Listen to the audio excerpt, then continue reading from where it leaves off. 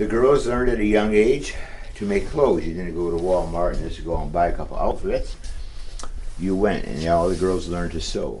Normally they learn to sew making doll clothes first, so you get the hang of it and just how the system works, and get to use the hand-eye coordination for the thread and the needle. After they got going pretty good on that, mother would turn them loose on making themselves a blouse or something else.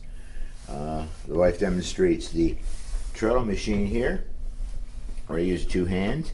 And this, of course, will move back and forth, and this would turn the spindle so the needle will up and down, and they could do their sewing. Made it a little bit easier. A lot of eye-hand coordination with this.